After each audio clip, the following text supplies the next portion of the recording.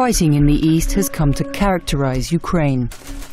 But Ukraine's struggle for survival and self-determination, free of corrupt governments and Russian influence, is fought on many other fronts. In this program, we'll look at 4 distinct challenges Ukraine faces, in addition to fighting on its borders. From cyber defense to internal defense, fixing its forces to telling the truth. Ukraine faces challenges that may determine its very survival.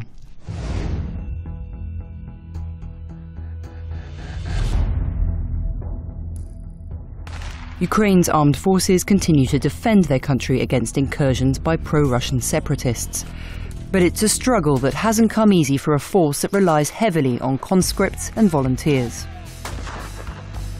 In early summer 2014, it looked as if Ukrainian forces might prevail against pro-Russian separatists. But during a brief ceasefire, the rebels regrouped, with the help of advanced weapon systems. Military journalist Yuri Butusov of news agency Censor.net says he initially couldn't believe his eyes when he saw Russian hardware in his country.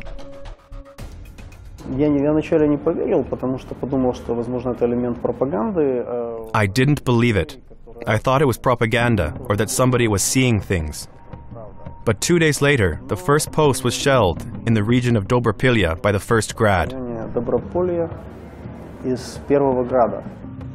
Deadly weapons like Grad missiles and Buk systems devastated Ukrainian forces, including a tragic rout at Ilovaisk, where hundreds of soldiers were killed or captured after being encircled by enemy forces. The Ukrainian armed forces at Ilovaisk were outgunned and outmaneuvered, something that many blame not on poor soldiers, but poor military planning.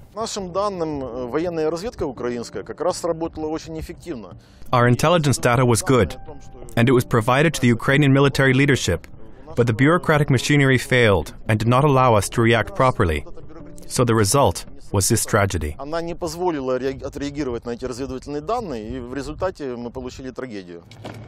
But to understand why Ukraine's armed forces found themselves on the back foot, we need to go back to the fall of the Soviet Union in the early 90s. The total strength of the military was almost 1 million when Ukraine got its independence in 1991. And for those 25 years, they were reduced to less than 200,000. And this has enormous impact. Add to these drastic reductions 25 years of mismanagement and, many believe, deliberate neglect. It's a question of deliberate underfunding for more than 20 years. Before the war, during the regime of Yanukovych, the Ministry of Defense was headed by Russian agents. 2 successive ministers of defense were Russian citizens, and they completely destroyed our units of high readiness. They undermined our capabilities and actually destroyed a big portion of our equipment.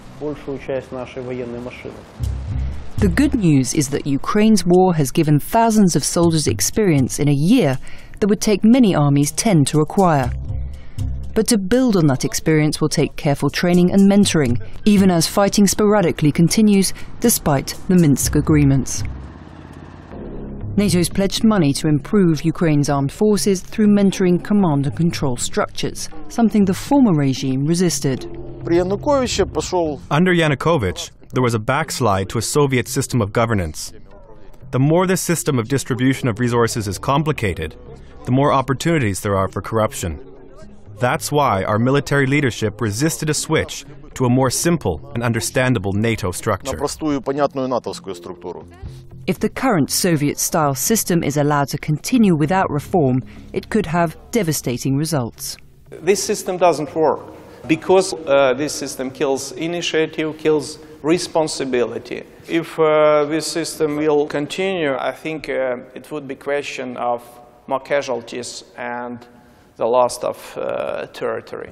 And while, thanks to volunteers and conscripted troops, numbers are increasing, emphasis will need to be on quality as well as quantity. We need to understand the professional level of this volunteer. If you are a patriot, if you want to fight for Ukraine, you have to be alive.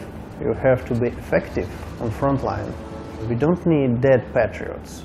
Ukraine's armed forces have long days and nights of fighting ahead of them, as well as years of caring for their wounded and developing their defences. With no signs that fighting will cease completely, it will be a steep learning curve.